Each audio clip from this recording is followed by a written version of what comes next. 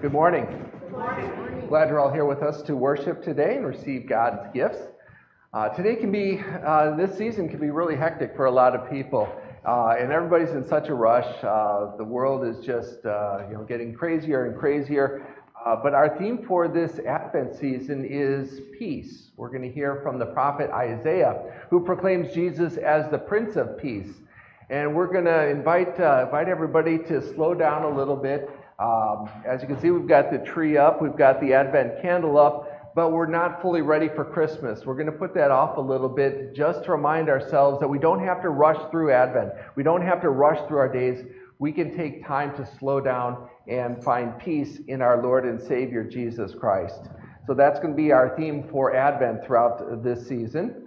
We will be decorating on Sunday, December 18th after our 10:30 service. That will be right before then we go into our Christmas celebration. Just as a reminder each week that it's not Christmas yet. It's time to slow down. It's time to have peace while the rest of the world is rushing around. We start our Advent midweek services this Wednesday at 11:30, so please join us for that. If you can't be here live for service, we are going to record it and put it onto the website right away afterwards so you can watch the Advent service that evening. I want to thank everybody who helped out with our Thanksgiving efforts to provide meals for people in our community. Just to point out one group that we're able to help. We may not think about it because we don't always see it, but within our Troy Public Schools, we have 22 families that includes 33 kids who are homeless currently. And so we were able to provide meals for them. We raised 60 meals total that helped a lot of different people, and we'd like to do that again for Christmas. So if you do have an opportunity to go over to the Jewel and to invite the customers to help out with that effort, please see me afterwards. There's a sign-up sheet in the back with suggested dates, but really any time you're available would be helpful. My Israel presentation is next Sunday after the 10:30 service, so please join us for that. It'll be in the gym where we have a nice big screen and we can project the pictures nice and large for everybody. We'll have some refreshments as well. I invite you to join us for that. So let's begin our first Sunday in Advent worship as we sing the Advent of our King.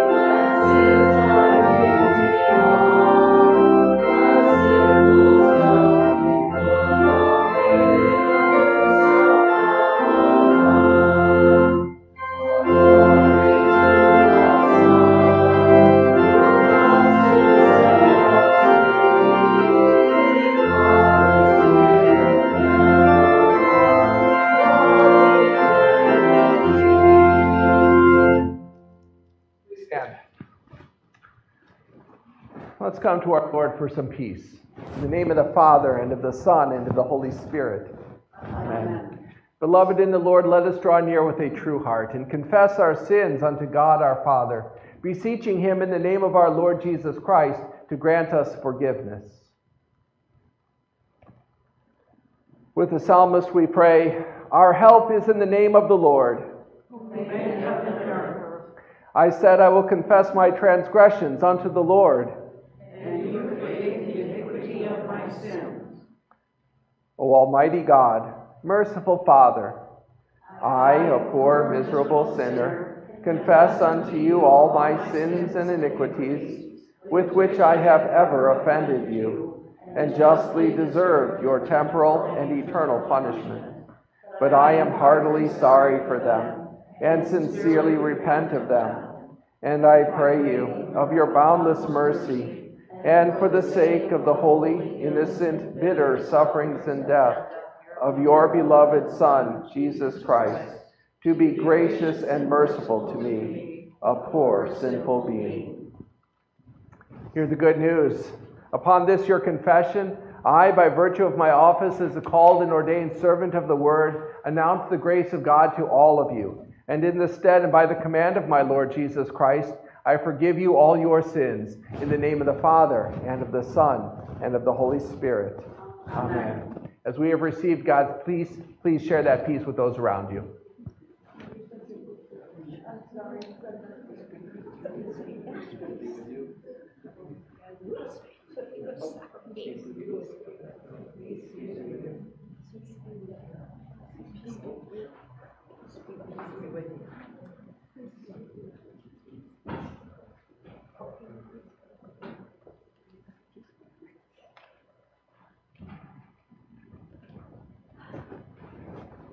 Our introit invites us to receive our King who comes to bring us righteousness.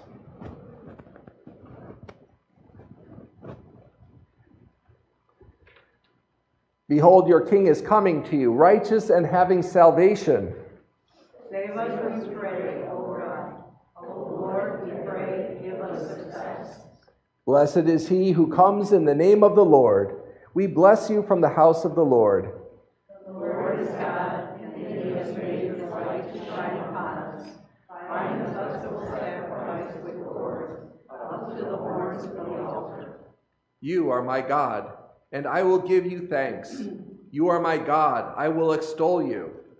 Glory be to the Father, and to the Son, and to the Holy Spirit, as it was in the beginning, is now, and will be forever. Amen.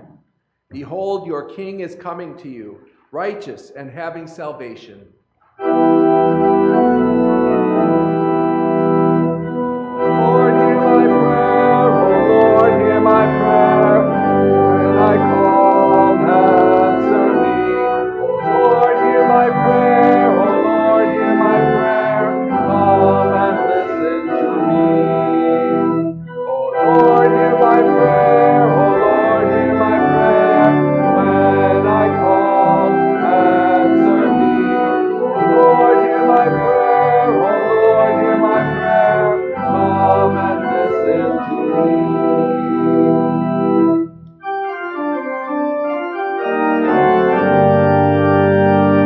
Come now, long expected Jesus, born to set my people free from our fears and sins. Release us, let us find our rest in thee. Israel's strength and consolation, over all the earth thou art. Dear desire of every nation, joy of every longing heart.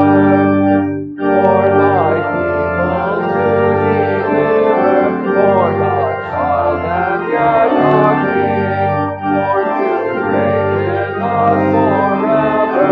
Now thy gracious kingdom bring, by thine own eternal Spirit, rule in our hearts alone.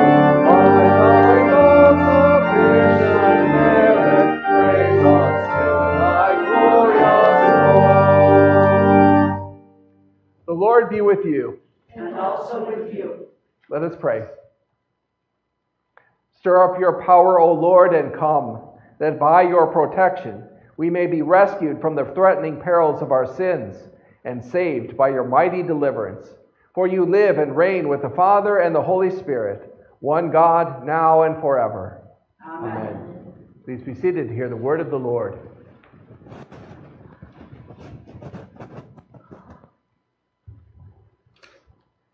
The Old Testament reading is from Isaiah chapter 2.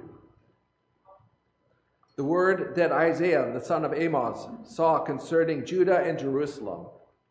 It shall come to pass in the latter days that the mountain of the house of the Lord shall be established as the highest of the mountains, and shall be lifted up above the hills, and all the nations shall flow to it. And many peoples shall come and say, Come, let us go up to the mountain of the Lord, to the house of the God of Jacob, that he may teach us his ways, and that we may walk in his paths. For out of Zion shall go the law, and the word of the Lord from Jerusalem. He shall judge between the nations, and shall decide disputes for many peoples. And they shall beat their swords into plowshares, and their spears into pruning hooks. Nation shall not lift up sword against nation, neither shall they learn war any more. O house of Jacob, come, let us walk in the light of the Lord. This is the word of the Lord. Thanks be to God. The epistle is from Romans chapter 13. Owe no one anything except to love each other, for the one who loves another has fulfilled the law. The commandments, you shall not commit adultery, you shall not murder, you shall not steal, you shall not covet, and any other commandment are summed up in this word: you shall love your neighbor as yourself. Love does no wrong to a neighbor. Therefore, love is the fulfilling of the law. Besides this, you know the time, that the hour has come for you to wake from sleep. For salvation is nearer to us now than when we first believed. The night is far gone, the day is at hand. So then let us cast off the works of darkness and put on the armor of light. Let us walk properly as in the daytime, not in orgies and drunkenness, not in sexual immorality and sensuality, not in quarreling and jealousy, but put on the Lord Jesus Christ, and make no provision for the flesh to gratify its desires. This is the word of the Lord. Thanks be to God. We sing, Savior of the Nations, come.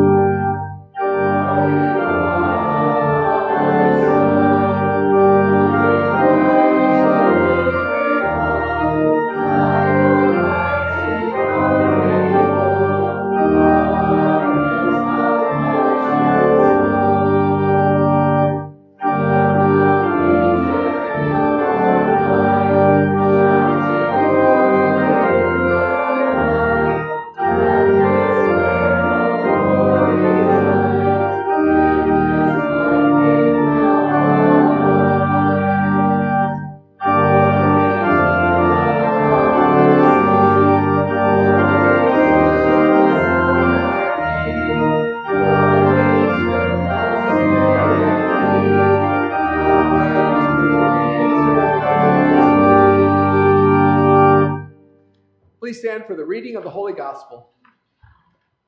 The Holy Gospel according to St. Matthew, the 24th chapter.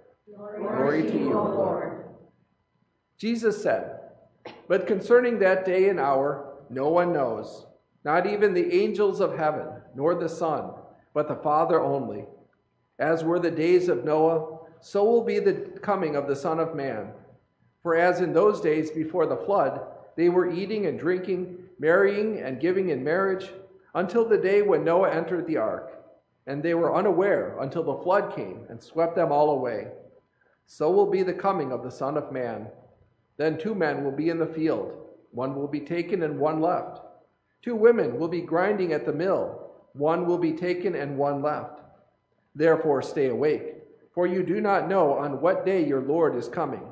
But know this, that if the master of the house had known in what part of the night the thief was coming, he would have stayed awake and would not have let his house be broken into. Therefore, you also must be ready, for the Son of Man is coming at an hour you do not expect. This is the gospel of the Lord. Praise to you, O Christ. We sing our creedal hymn.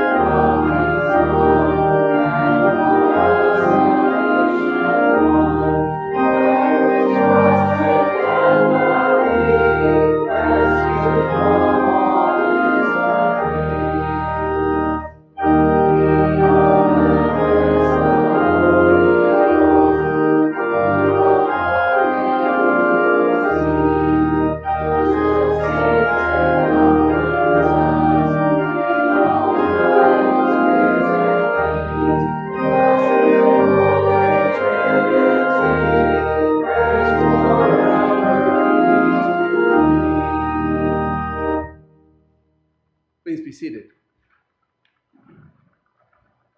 In the name of Jesus Christ, our Prince of Peace, amen. Amen. I suppose we're all looking for a little bit of peace in life, but so rarely do people find it. We work and work and work to build up to a holiday like Thanksgiving and Christmas, and yet it can still be so chaotic when the day comes. Or we put in all the hard work for a little bit of a break, a vacation, and then it flies by far too fast. We work all our lives to get to retirement, and then we're twice as busy in retirement as we were beforehand. Never seems like we can achieve the peace that we so desire in our lives. It just doesn't seem to come. And if you look back over the course of human history at the attempts of achieving peace, whether on a personal level or on a worldly level, the record doesn't seem all that encouraging as we look into the future and the prospects that we will ever achieve world or personal peace. And perhaps that might lead us to finally understand that true peace in this world does not come from this world or from the people of this world.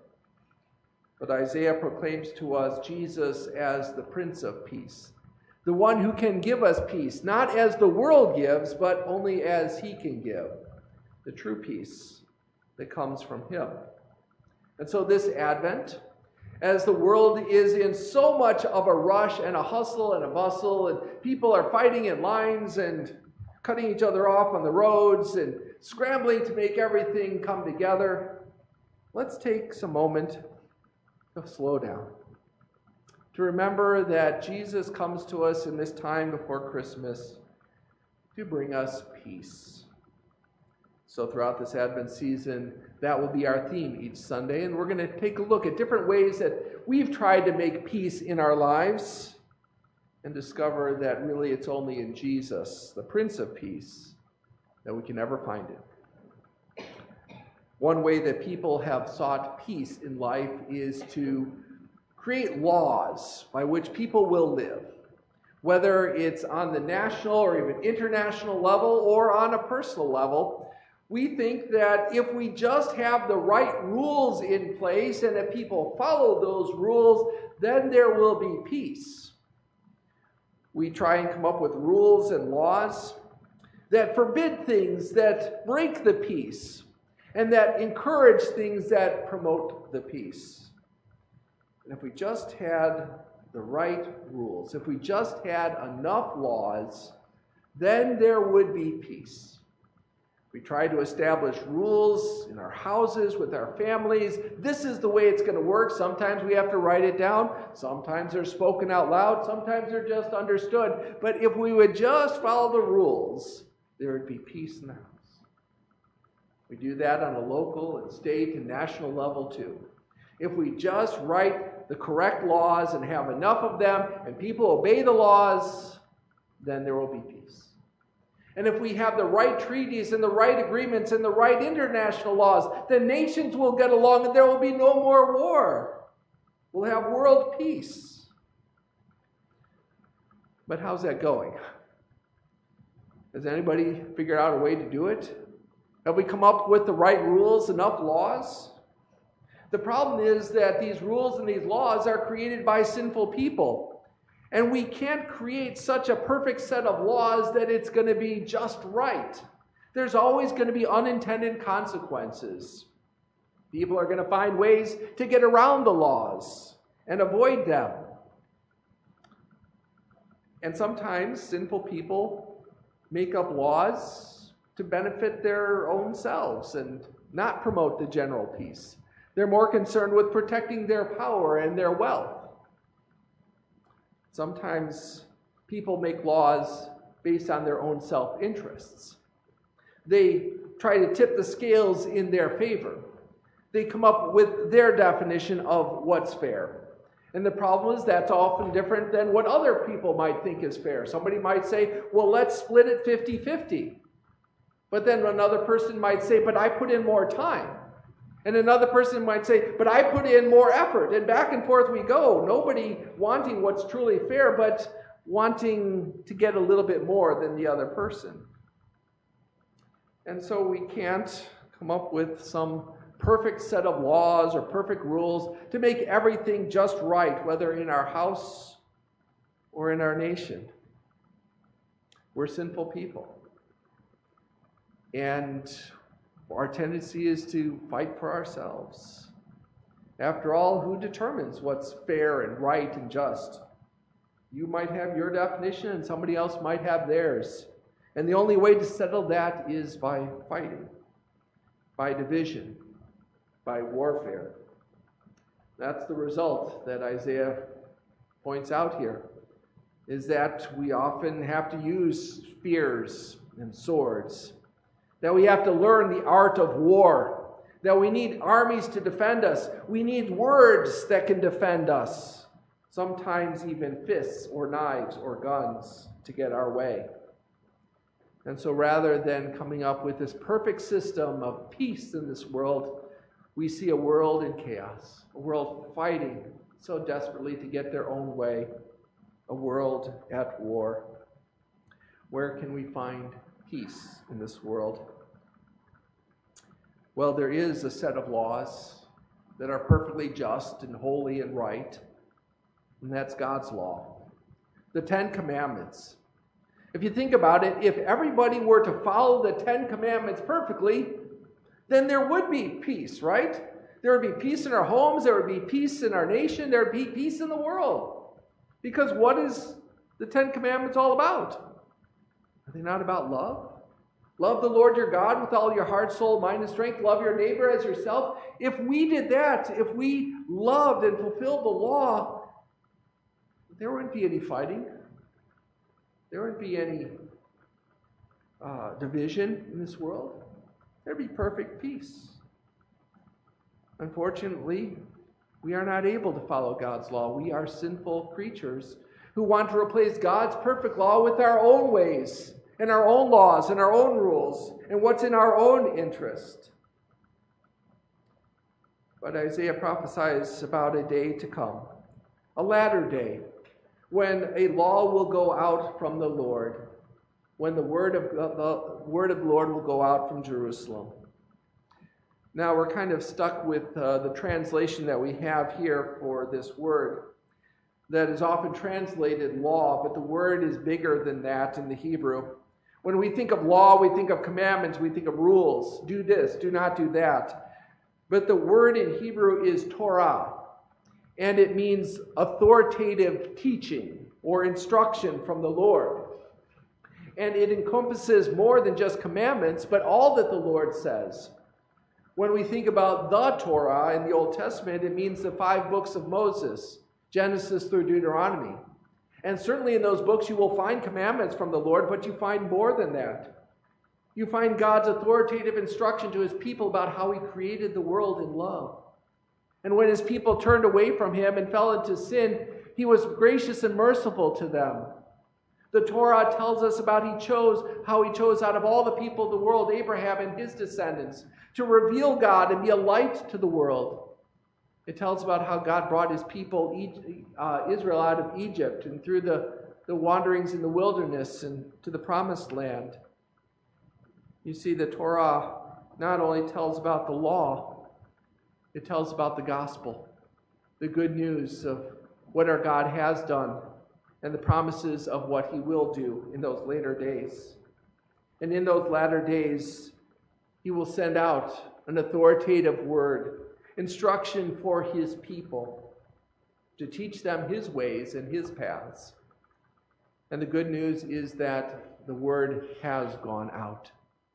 That authoritative word of the Lord went out when Jesus, the Son of God, went out from the Father.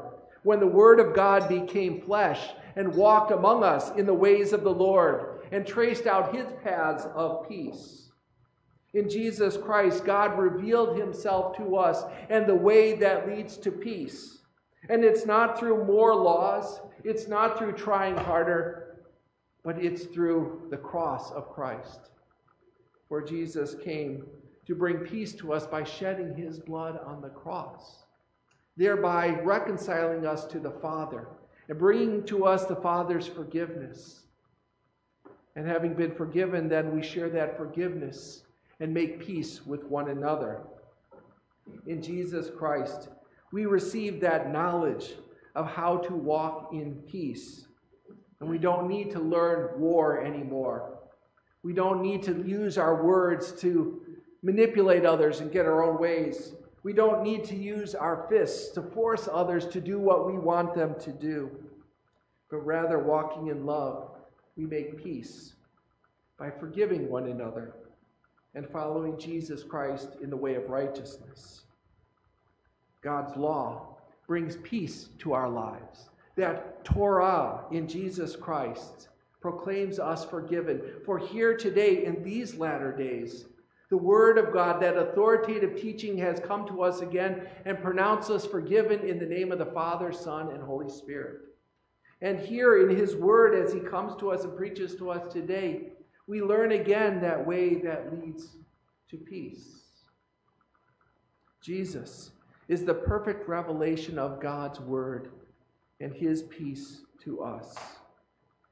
For Jesus said, "When I am lifted up, I will draw all nations to myself." He's the fulfillment of what Isaiah prophesied, that in those latter days, the mountain of the Lord and the mountain of his house will be raised up. In Isaiah's day, when people thought about the mountain of the Lord, they would think Mount Zion.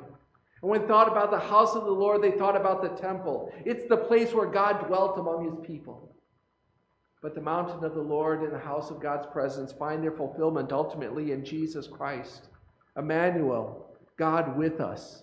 He is the temple of the Lord, and he was lifted up, first on the cross for our forgiveness, and then he was raised from the dead and ascended into heaven, where he graciously rules over this world and the church to bring peace to us and through us to others.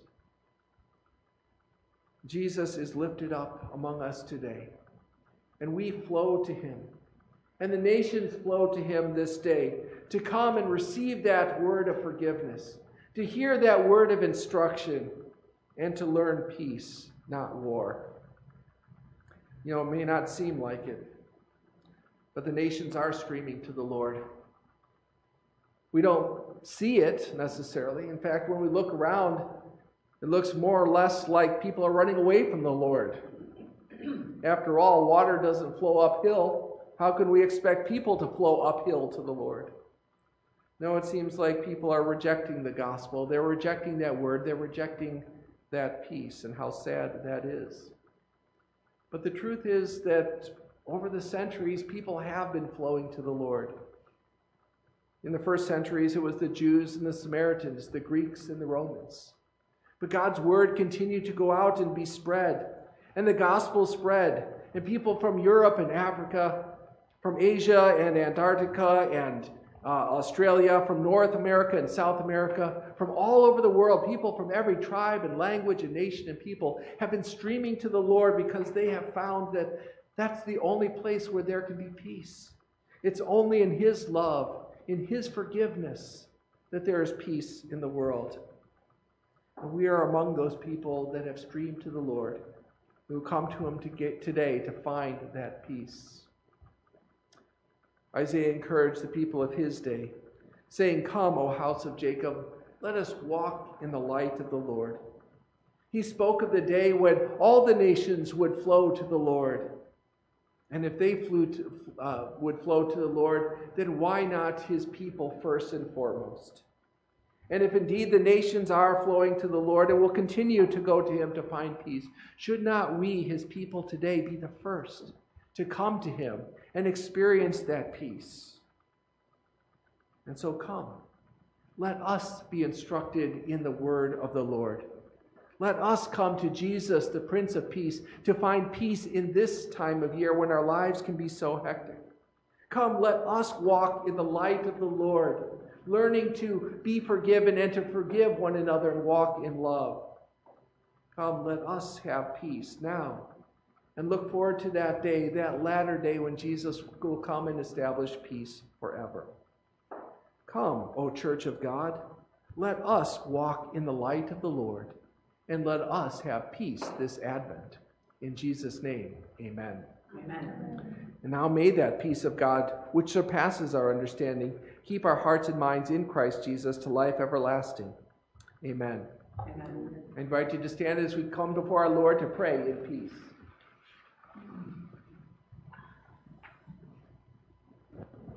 Let us pray. Stir up your power, O Lord, to rescue us from the dangers of this dark world by the advent of your Son, that we may ever walk in His light and learn the way of peace. Lord, in your mercy. Hear our prayer. Gracious Lord, though we do not know the day or hour of your Son's appearing, grant that we would always be prepared by sending us faithful pastors and teachers who will boldly proclaim your word of law and gospel to us, that we may be constantly encouraged and built up in our faith. Lord, in your mercy. Hear our prayer. O God of Jacob, you have established your kingdom as a beacon to call all nations to yourself. Teach us to walk in the light of your peace. Lord, in your mercy. Hear our prayer. O Lord of love, visit our homes and defend us from the temptation to walk in the works of darkness, that husbands and wives may love one another and raise their children in the faith. Lord, in your mercy. Hear our prayer. Almighty Lord, you are the authority to whom all temporal authorities must bow. Give wisdom and godly insight to our president, our governor, and all who make and administer and judge our laws. Grant peace among the nations, that swords may be beaten into plowshares and spears into pruning hooks. Lord, in your mercy. Hear our prayer. Compassionate Lord, look with mercy upon the sick. Visit them during these Advent days to comfort them with your saving gospel. If it be your will, grant healing and peace to those on our prayer list, those we name before you in our hearts, and all for whom we pray. Lord, in your mercy. Hear our prayer. Draw us unto yourself, O Lord, gathered around the holy body and precious blood of your Son in the sacrament of the altar. Sustain us in saving faith, that we may eat and drink for the forgiveness of our sins. Lord, in your mercy. Hear our prayer. O loving Father, you alone know the day and the hour when our Lord Jesus Christ will come again in glory. Keep us steadfast in the one true faith, that we may ever be ready for his appearing. Through the same Jesus Christ our Lord, your Son, who lives and reigns with you in the Holy Spirit, one God, now and forever. Amen. The Lord be with you. And also with you. Lift up your hearts. We lift them to the Lord. Let us give thanks to the Lord our God. It is right to give him thanks and praise. It is truly good, right, and salutary that we should at all times and in all places give thanks to you, O Lord our God, King of all creation. For you have had mercy on us and given your only begotten Son, that whoever believes in him should not perish but have eternal life. Grant us your Spirit, gracious Father, that we may give heed to the testament of your Son in true faith, and above all firmly take to heart the words with which Christ gives to us his body and blood for our forgiveness. By your grace, lead us to remember and give thanks for the boundless love which he manifested to us, when, by pouring out his precious blood, he saved us from your righteous wrath and from sin, death, and hell. Grant that we may receive the bread and wine, that is, his body and blood, as a gift, guarantee, and pledge of his salvation. Graciously receive our prayers, deliver and preserve us. To you alone, O Father, be all glory, honor, and worship, with the Son and the Holy Spirit, one God, now and forever. Amen. We pray as our Lord taught us to pray. Our Father, who art in heaven, hallowed be thy name. Thy kingdom come, thy will be done, on earth as it is in heaven. Give us this day our daily bread, and forgive us our trespasses, as we forgive those who trespass against us. And lead us not into temptation, but deliver us from evil. For thine is the kingdom, and the power, and the glory, forever and ever. Amen. Hear now how our Lord shed his body and blood for you and for me. Our Lord Jesus, in the name of our Lord and Savior Jesus Christ, at his command, and with his own words, we receive his testament. Our Lord Jesus Christ, on the night when he was betrayed, took bread. When he had given thanks, he broke it and gave it to the disciples and said, "Take and eat. This is my body, which is given for you. Do this in remembrance of me." In the same way also after supper he took the cup. And when he had given thanks, he gave it to them, saying, "Drink of it, all of you. This cup is the New Testament in my blood, which is shed for you for the forgiveness of sins. This do as often as you drink it in remembrance of me."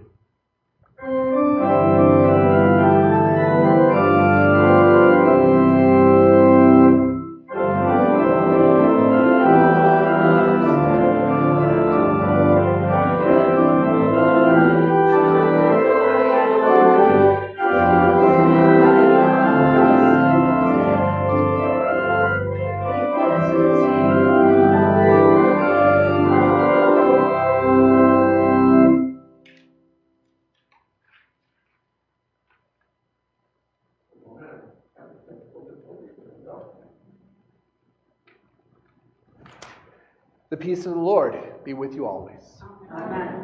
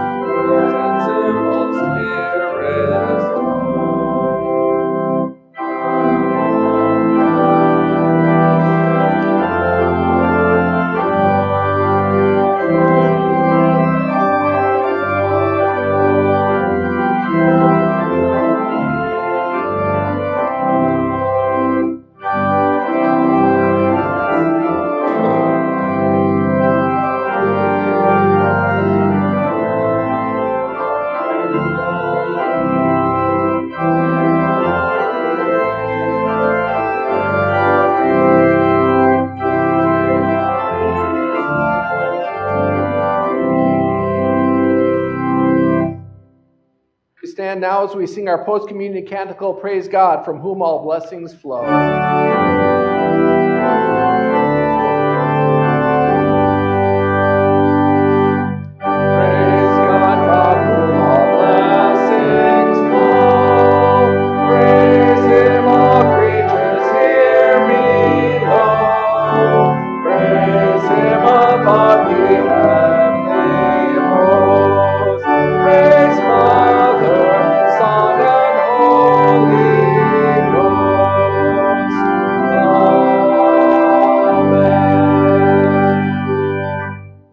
Let us pray. O God the Father, the fountain and source of all goodness, who in loving kindness sent your only begotten Son into the flesh, we thank you that for his sake you have given us pardon and peace in this sacrament. And we ask you not to forsake your children, but always to rule our hearts and minds by your Holy Spirit, that we may be enabled constantly to serve you.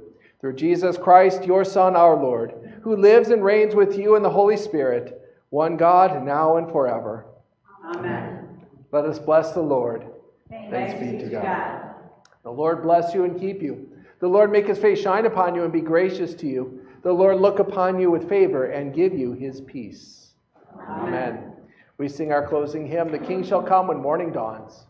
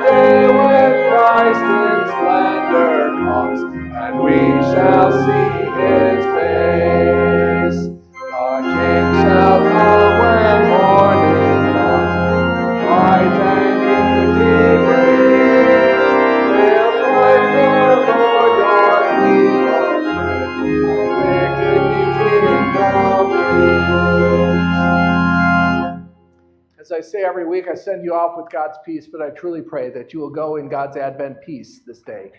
Amen.